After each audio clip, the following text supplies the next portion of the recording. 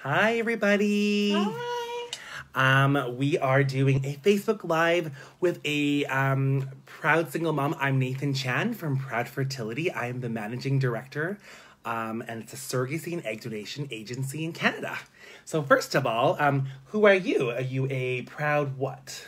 I'm a very proud mom, single mom. Okay. So a proud intended parent. Yes. And who is this little one here? This is Matilda, and she is exactly 14 days today. 14 days, fresh out of the oven. Starting getting a little bit hungry, but she's with us. Perfect. She just knows, hungry and tired, all at once. Hungry and tired. Okay, so today we have something really exciting, and this is the Norwegian baby, Yay! Which you brought me. Thank you so much. Okay, so we don't ever have the opportunity to interview as many intended parents as we'd like to, and we found ourselves in the right place this time around, and so we're gonna interview a proud intended parent, so you know what their perspectives are, what their thoughts are, and we'll go from there. So, proud intended parent, you are Proud Fertility's first single mom by choice to be able to do a video for us. Like, how does that feel? And tell us a little about that. Like, what's your journey? What brought you to surrogacy and egg donation? Things like that. I think a single mom have a bad reputation. I think we got, as a mom, is such a big wish. And it's been most of us coming with a big desire, and it has probably been a struggle. Mm-hmm. Nothing of this comes easy, so we are very maybe needy a little bit. Like, are you needy? Well, I think a lot of surrogates, and like it has the reputation of being needy, that maybe we're overwhelming, that it's going to be too much, and that is maybe the bad reputation that it is. Yeah. So there is a bad reputation with some intended moms, but you absolutely were not like that whatsoever, and that's what we're going to get. So it's not so much about being needy, I think, because your whole nature, your gender is supposed to carry the baby, right? Yes. And you're now not able to. Is there that lack of control or loss of control, or how did you deal with that in the journey? It is definitely management. You have to go into yourself and have people around you can talk to and see if this is this reality, or like the problems you're taking up or the feelings you have, is they actually real? Because you have another person carrying your baby. Mm-hmm. And for finally, maybe it's the biggest dream in this world coming through. And then, like me, had my surrogate in Canada. I'm in Norway, on the other side of the world, and you're losing totally control. You're lacking. You're not even in the same country. So, but that's the thing, though. Like, even if you're an intended mom or intended parent, and your surrogate lives next door to you, you will never have that control when you're not the one carrying it, right? So you have to breathe. I did a lot of meditation, a lot of introvert, and just thinking my surrogate was one of the best persons ever. So I trusted her 100%. You want this? She's saying hi. Oh, hi, Matilda. Hi. We're making sure that we don't. Okay, so why don't we take a step back? What brought you to surrogacy? It has been a long journey. It's been 10 years for me with 7 insemination trials with my ex-husband. We did a failed adoption that took 2 years.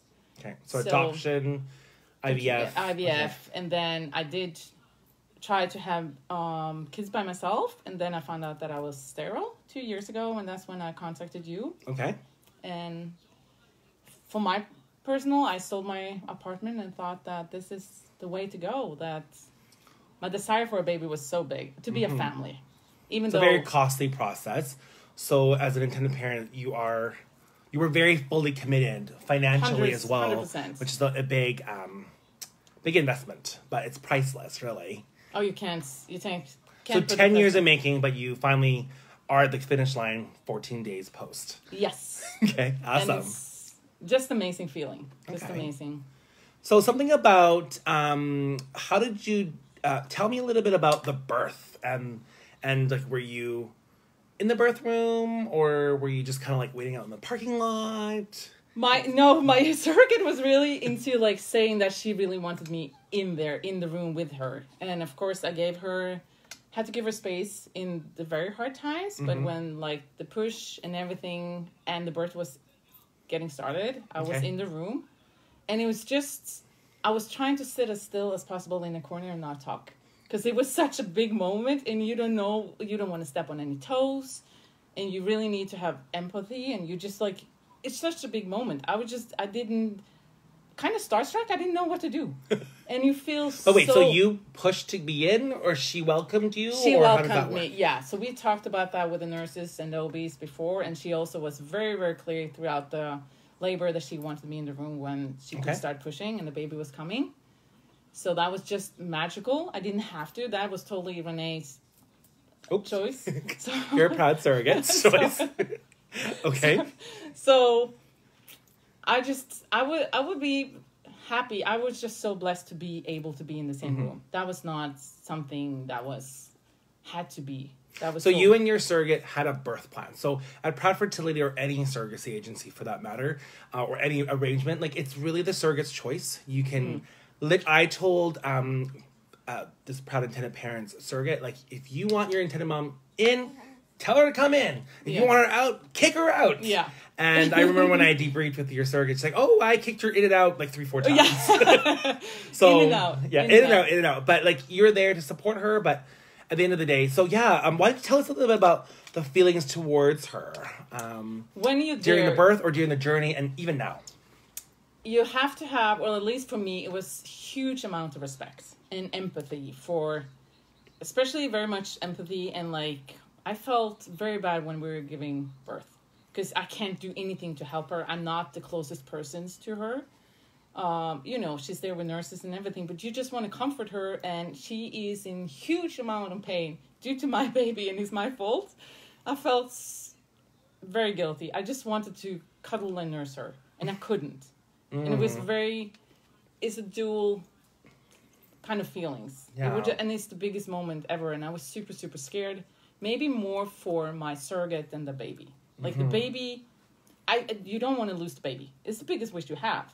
But my surrogate, I knew, and she's a grown person, has her life and stuff like that. So it was very important for me to secure my surrogate more than the baby. Because it's life at stake. So I was just I was scared the whole time I was there for.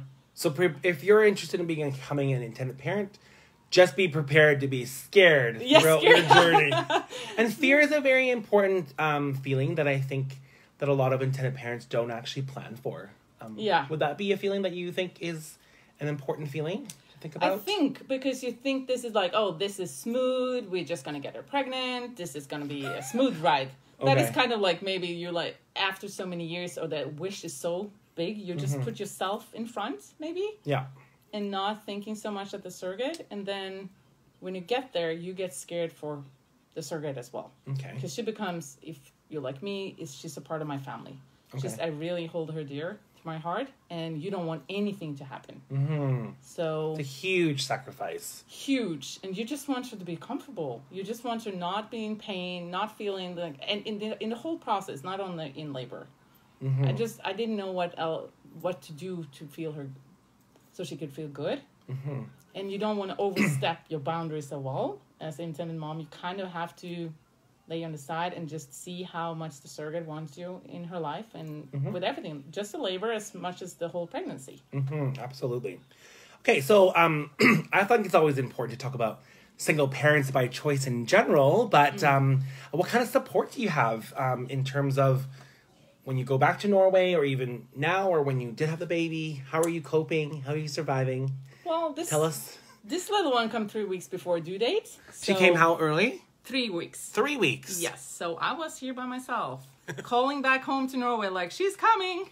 Where is my support team? But they weren't here. They were not here. So I went home by myself to a small little apartment in British Columbia. British Columbia. Yeah. And thought that this is a time for bonding then. Like, you just have to wing it. You're there with your baby. You can handle it. This is what you've been waiting for. And everything that happened after that was with, you know, your family on phone. And my home. And my support system is here. We just can't get enough of this little baby. Yeah. Finally, she's here. Yeah. Been waiting a long time. You know what? Let's go jumping to the last point. So some advice. First of all, like advice to just intended parents in general, and then maybe other potential single intended parents in general that want to become intended parents. Anything you want to say to them? Just don't let anybody else discourage you to continue the process, because throughout this process, whether you're single or you're in couples or whatever, you will hear other people's judgments or whatever they think. But that comes from their point of view or their point of a bank account or whatever they have. Mm-hmm. And for myself, I was like, whatever. This is my route and this is my process. And then if you want to tag along and see how this is going to end and be by the finish line, you're more than welcome. And if not, I don't take your advice. And it's just more to be clear and also have patience and empathy with you. Not just like think. I was also like that. I wanted it to be quick. 9 months, that is a long time. Mm-hmm. But be patient and calm and have people around you and talk to people about that. Not only I think that is important to get different views, because as intended parents, you get kind of self-absorbed a little bit. And maybe it's really not about you. It's not. I mean, the baby is for you. But it's about not only your surrogate, your egg donor, this process, yes. Just COVID, even that was a huge thing in your journey as well, too. The team around, with you and everybody else in the process, is people around and that actually helping you in the process. And it's about being humbled and having respect for the people that you're teaming up with to have your dream come true. Humility is so important. Can you talk a little bit about that? How I remember talking to you from our first intake. Humility is an important trait. You kept that all along. Yeah. So I just feel very humble that somebody actually wants to take this task on. I get the chills because it was a task that I couldn't do. I get emotional. New mom. She's a little tired. 14 days. So it just to have somebody that comes and help, and I had you in the process. Mm-hmm. Probably texting you more than I should because I needed somebody help. I'm just so happy that you are at the finish line and you're. I hope this video and what you're saying will reach somebody out there who might look to your story or even my story or whatever. That don't let someone else dictate. What you want to do in life, really, actually.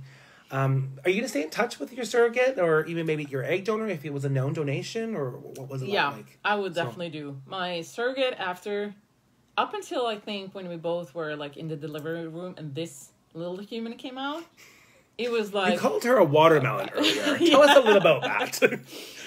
There's a watermelon kind of piece is coming out from another person. So you kind of want to have respect for that and be humbled and be nice. Mm-hmm. Be nice. It's, be gentle. Yeah. Maybe soothing and just gentle around your surrogate. Mm-hmm.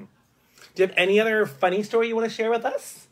Which one? I'm trying to... I'll give you one. So I know that the surrogate said that you brought her... I was like, did you get her anything? She's like, I made my intended parent get me watermelon. Yes, and now you're talking about watermelon too. It just kind of caught me off guard. I did. So thank you so much for getting her watermelon. Yes, I did that. I wanted... And I was special cappuccino, chai latte something with...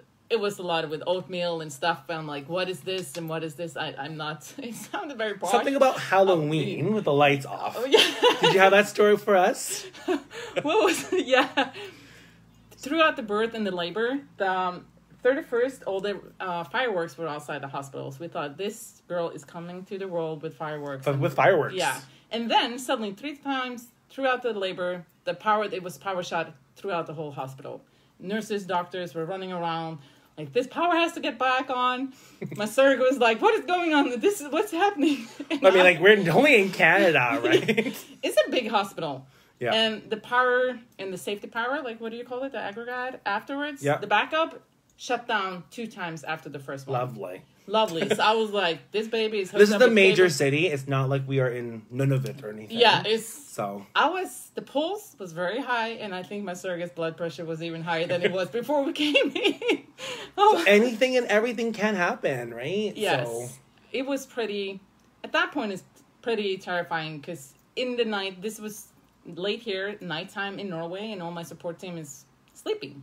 Yeah. So I was like, and my surrogate is not talkable. But it all ended good. So we just...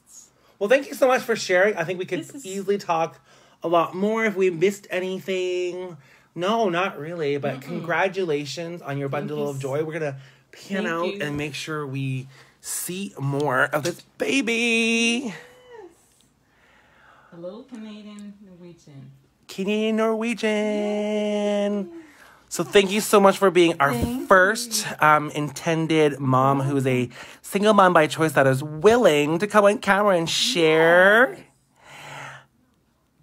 She was actually opening her eyes earlier. Can I zoom in on her face?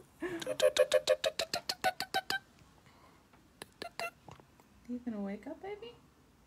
Oh. Miss Fussy. Miss Fussy, is that her name? Yeah, that's the nickname the nurses gave to her. She's trying to get out, but she didn't want to get out. She had a wonderful time in my surrogate's stomach, so not coming out. You gonna wake up, baby? Let's see her ears. Does she have the hairy ears? No hairy ears yet? But her whole body is full of hair on her back and stuff. On her back. I didn't even know babies had hair like that in the beginning. But they just kind of fall off. Full head of hair. Full head. She's a cutie. Oh, it's cold. Oh. Do not touch me. She got the Latina vibes. I'm just saying. It's full on. Okay, signing off. Proud Fertility, Surrogacy, and Egg Donation in Canada.